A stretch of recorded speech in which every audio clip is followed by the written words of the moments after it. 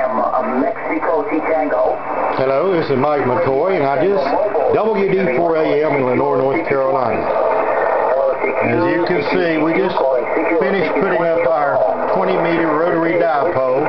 Mike Tango Mobile, and Whiskey 2 India Mike Tango Mobile in the state of New York, calling CQ 20. And we are listening to Paul, a good friend of mine in New York.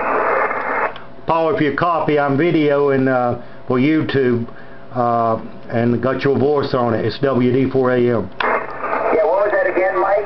You said you put it on YouTube? Go ahead. Yeah, I'm recording right now. I'm recording your voice right now.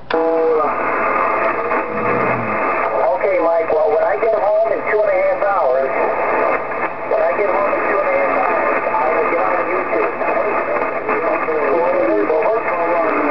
Over, okay. I'm going out now from the Radio Shack, going out and get a picture of the dipole, Paul. And when you get home, just type in WD4AM. You can hear yourself. God bless you, WD4AM. Okay, very good, Mike. We'll look for it.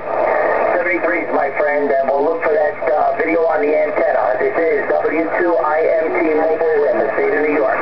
And there you have it, folks. And here once again, Yodine, WDCAT.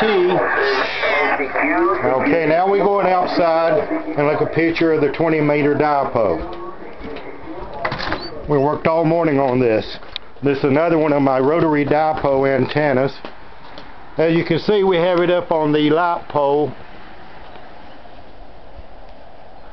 It's about 40 feet up on the light pole. It consists of copper elements, a piece of plexiglass. The elements are about 16 feet long. As you can see, the 10-meter dipole is up on the tower, right below the 6-meter homebrew beam. And on that, I had two inverted V's, one for 40 meters and 75.